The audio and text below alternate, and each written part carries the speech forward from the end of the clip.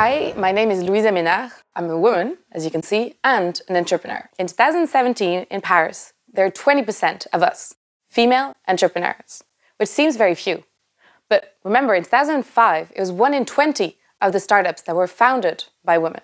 Technology is a male-dominated industry, which has numerous consequences. Remember, for example, the voice recognition technology that was trained and tested by men and that struggled to understand female voices? The gender bias is programmed into the technology. So what can we do? How do we change things? There isn't one simple solution.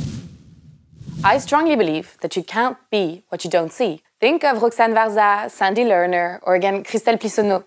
With these role models, we can show how exciting, diverse, and creative technology is. Only 7% of the amount raised by startups last year in France was raised by women.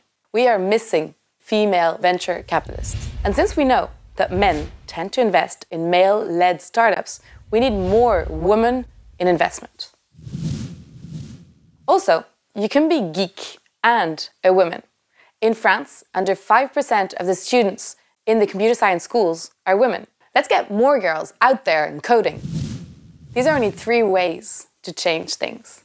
But there are lots of things happening in tech. The entire ecosystem is evolving. So let's change things. Let's be part of this culture. So where are we at in France? No one would have believed it a couple of years ago. Paris has been ranked the first European city for female entrepreneurs last year.